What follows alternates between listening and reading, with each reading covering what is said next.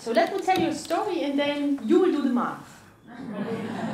So, when I was 8 years old, we moved from Poland to Germany.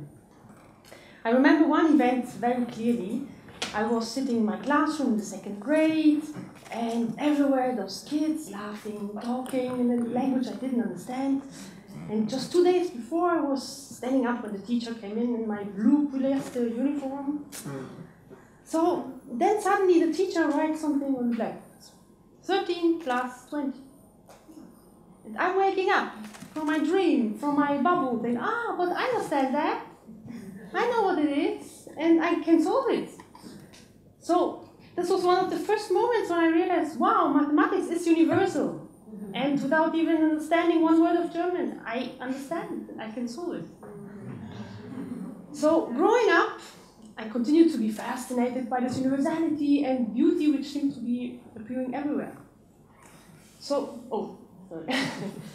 Galileo Galilei once said something like, the book of nature is written in the language of mathematics, and its characters are circles, triangles, and other geometrical figures. Without it, we are walking like through a vein.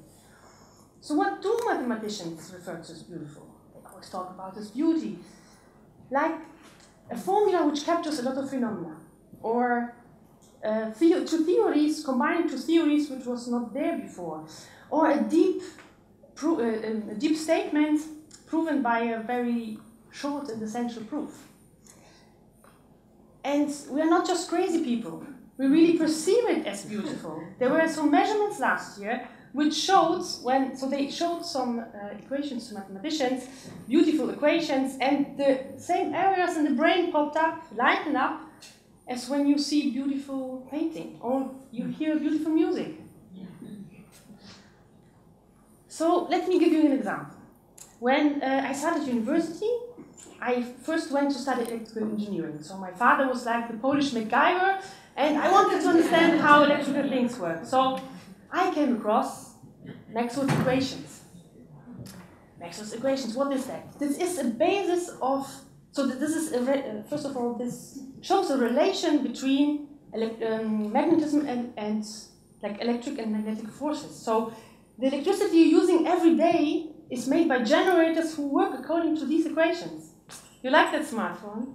This is where it works. So without this discovery, there would be no lights, no cameras, no smartphones, no internet. So some parents would say, yay.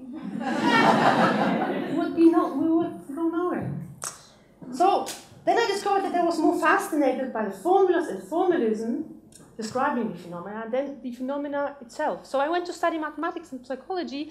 I wanted to study the foundation of nature, which I saw in the study of mathematics, and the foundation of human kind, the human mind. Like from an evolutionary point of view, the brain is operating via logical tools, because otherwise we would not be able to survive. If the Neanderthal man saw a tiger eating his friend, he would stay away from tigers in order to survive.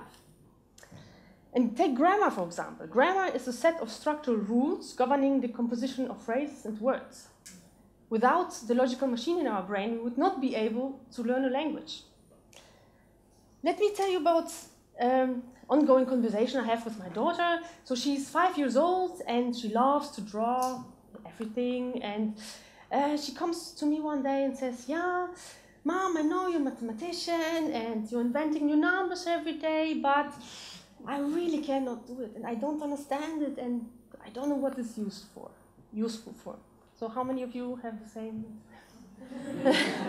Thank you. So also your heart is bleeding. That's why?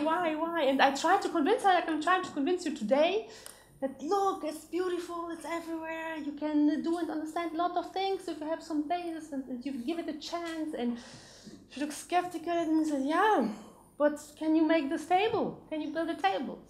And I said, yeah, well, I didn't try it before, but I can calculate the shape, I can calculate where I have to put the legs, how long they have to be.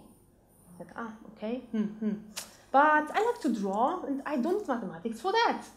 I see, well, now you're drawing your nice figures and flowers and so on, but if you want to give the illusion of depth, you want to draw in perspective.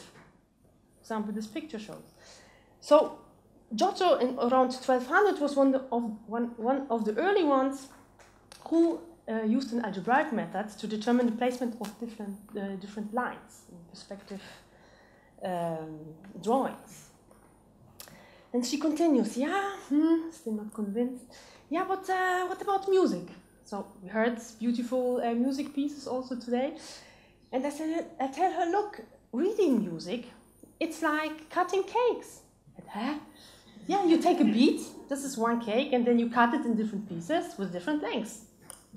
This is the same when you take a beat, you subdivide it into quarters, halves, and so on. Okay.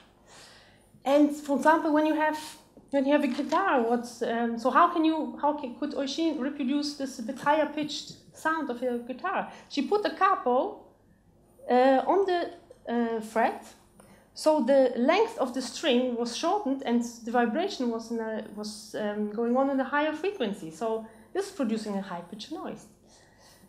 Then I said, okay. So when still not completely convinced, but what I'm trying to tell you, mathematics is everywhere. You cannot escape it. Like every time you decide how much gas to put in your gas tank, you're solving a linear equation. Every time you're trying to adjust measurements for recipe, you're doing cross multiplication. Every time you're deciding what is the shortest path to the shop, you're solving an optimization problem. So you're dealing with mathematics, with more mathematics every day that you're aware of. And even chips. So chip designers, engineers run supercomputers to determine the perfect shape of a chip in order to make it safe to your home.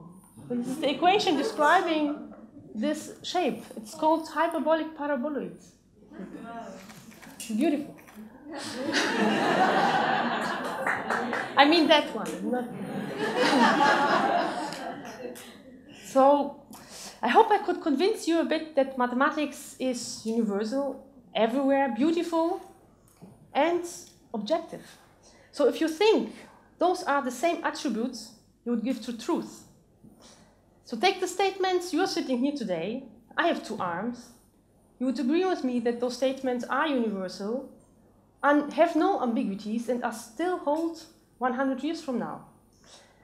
So mathematics gives you the path to this search, and no discipline is so many-sided and is influencing so many other things. So take, for example, the School of Athens, where young students were taught about philosophy and nature based heavily on mathematics, based on fundamental logic. Let me tell you another story. I was once, when I was a student, I was caught taking a bus without a valid bus ticket. So I had a 7-day ticket, and it was already day 8. And I was a student, I didn't have much money, so I tried to get out of the situation. And I convinced the inspector that I was so bad in mathematics, and I just missed this 7-day validity. And I'm still ashamed, and please don't repeat it at home, but he sympathized with me. He said, yeah, I can understand you, and I got away with it.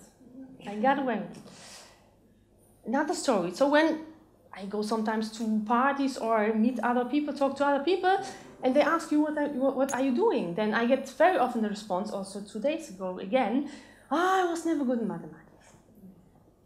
So how many of you thought the same? So my friend, he's a writer, he doesn't get that. He doesn't get, I cannot write my name. He doesn't get that. So I get that. And this made me think, and I realized, well, this and other two examples and other examples showed me that it is somehow socially accepted to say that one is bad in mathematics, and worse, that you think you can decide for not making it part of your life. But and by accepting this fact, you're conditioning also others, you're conditioning our children, your role models, and for people, for children, for everybody, you're conditioning them to do the same. So let me repeat. There is no escape. Forget it. You can do it. Everybody can do it if you just hit the right frequency, and you're doing it already. Face it. You're doing it every day. So doing mathematics is not only about solving millennium problems. Those are problems proposed by the Clay Institute of Mathematics, very hard problems for which you can get $1 million if you solve them. So don't leave. But about taking a complex problem and analyzing it, subdividing it into smaller subproblems which you can solve, and then put it back together. So this, and I believe that the training in mathematics can give you the ability for doing that. In a technological world where everything is changing fast, opinions are changing fast, you have new developments popping out every day, I think it is very essential to have this ability, to be able to oversee that, see this complex problem, take out the objective and essential methods and analyze the situation. And a lot of things do not have to be black boxes, like computing compound interest rates. So those are interest rates of interest rates. Or, for example, interpreting news in the right way in the media, which we are around all the time. And there's all the time all kind of news and graphs and numbers, and you think just because there's a number it should be true, but it's not. So let me give you my last example. This is a graph showing the number. So it's the actual data. So you have here the number of pirates, and this is drawn against the global average temperature. So please don't call your bosses and quit your job to become a pirate to save the world. No, don't do that. So what does the graph show us? It shows us that there is a correlation between the number of pirates and the global average temperature, but no causation. So correlation does not imply causation. So what does it mean? It means in time, the career choice of becoming a pirate, apart from Johnny Depp, is becoming less interesting. And the global average temperature is increasing for other reasons. So the only thing they have in common is time. You see, but there is no causation. Well, maybe in this example, it is a fine example, it may be obvious to see, I hope, don't call your boss. It is, in other examples, it may be not, other examples which are presented to you every day. So, don't close the door to mathematics too early. You are missing something out. And if you let it open, you can understand and enjoy the beauty of nature, like Galileo said, and you will be prepared for the complex world.